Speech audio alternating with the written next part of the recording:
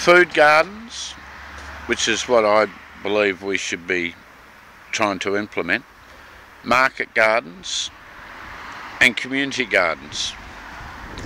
The community garden and the market garden model are very different, but both serve valuable functions. The community garden is a social enterprise with environmental benefits of converting waste into food. They run on volunteer labour and work for the dole and have lots of school visits, that sort of thing. On the other hand, the market garden is a totally commercial enterprise.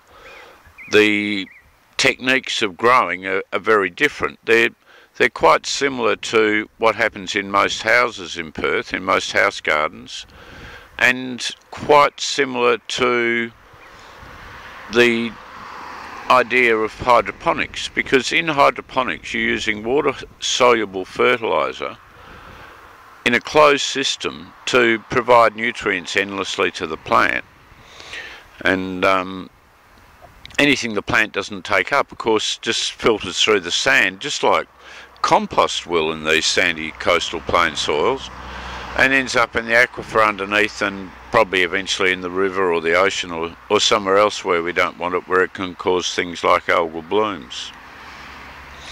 But the market gardens, of course, are serving a very useful purpose because they put part of the food on our table, and in terms of food miles, how far your food travels to get to your table, they're the best we've got. Most suburbs, besides what people are growing for themselves in their home gardens, most suburbs' food is 100% from outside of that suburb.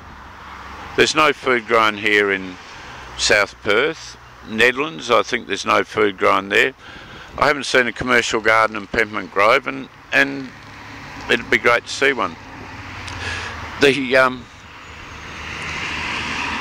Combining the two systems together, so we use sustainable techniques such as those used in community gardens, and like the ones that I'm developing here, enable us to intensively produce food and do it on a commercial or semi-commercial basis. And for that reason, I think it's not accurate to call what we're proposing here a community garden, because it's not purely a community garden, but it wouldn't be right to call it a market garden. And I think calling a food garden says what we're doing, what we're trying to do, convert waste into food, and differentiates itself from the other models, both of which have great advantages in our society. So the way that we're containing in the two techniques I've developed here, you can see underneath the lawn clippings, which is the only thing that these potatoes are growing in, and we've already been eating them around the barbecue and cooking them on the stove. This barrier here is made of waste, and it can be anything.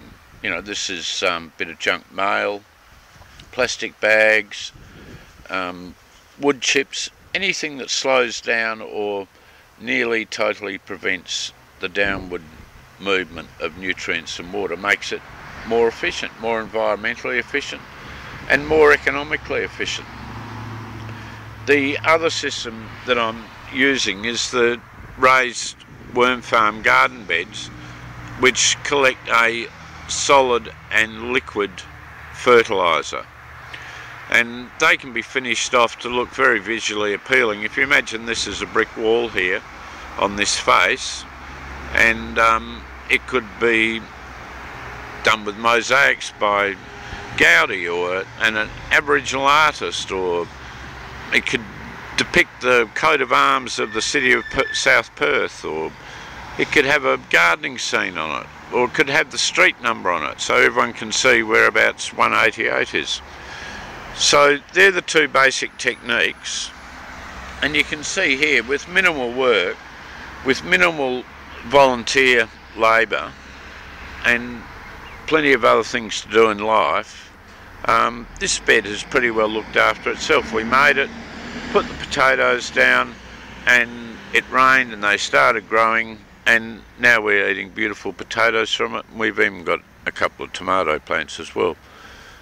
Food production, food gardens.